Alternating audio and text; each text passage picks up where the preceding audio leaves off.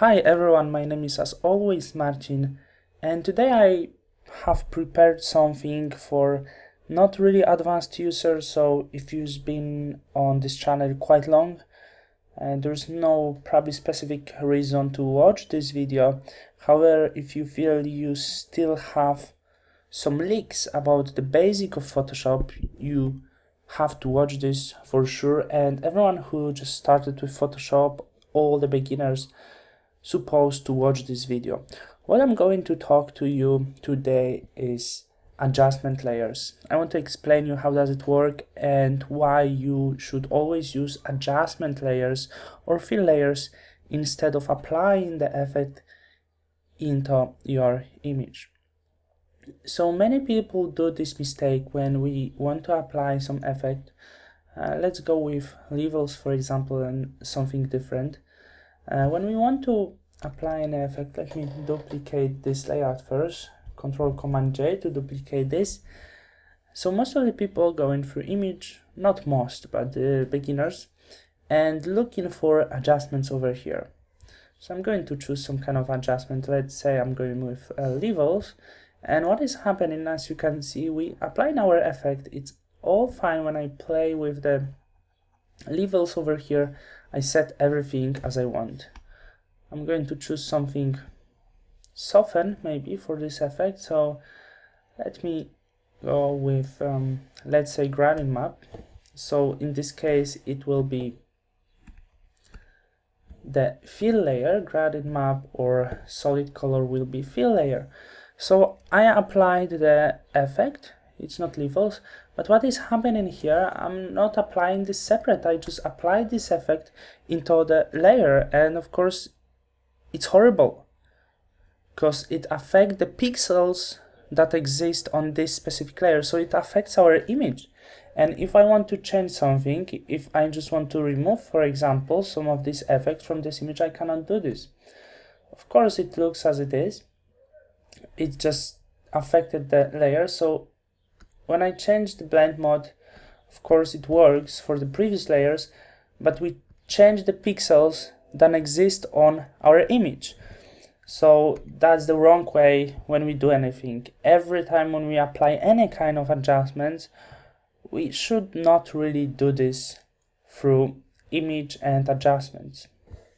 The way you should do this, and now you're going to see why, once again I'm going to duplicate this, is through our adjustment layers, which exist over here on the panel if your panel is open on the right side.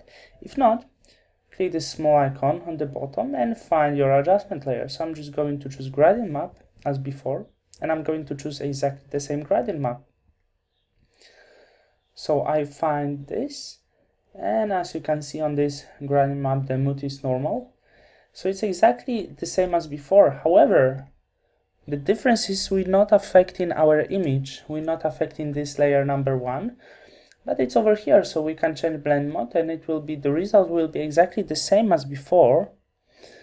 But the difference is I can do everything right now. I can change this every time I want. If I don't like something on this layer, I can choose black color of the brush.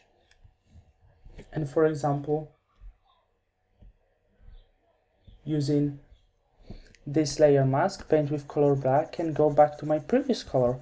Of course you can do this on your image before, but when you go at some point too far, when you be doing too much, the thing is you will be destroying your image. So it's better to keep the adjustments layers separate. You have this comfort, you don't like this, you just don't like this, it doesn't have to exist, you can replace this anytime. And when we go into the layers, work with layers, we go into affect the pixels, it makes quality of our work way lower.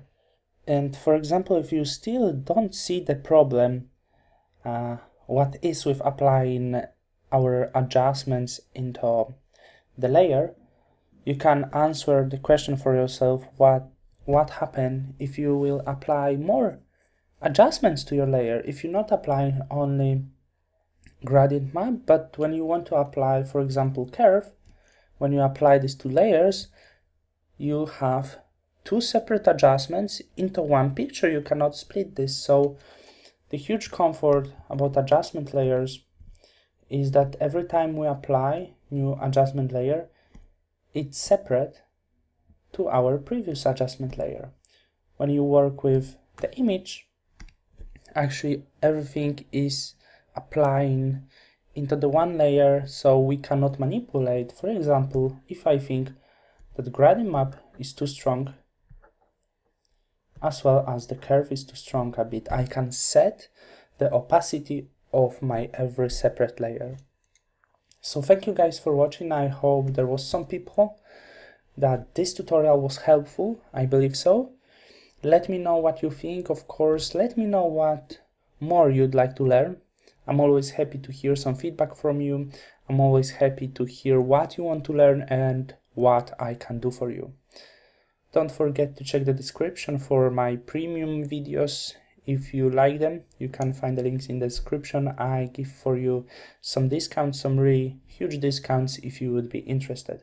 So thank you for watching. I'm going to see you once again very soon in the next Photoshop video tutorial. Thank you.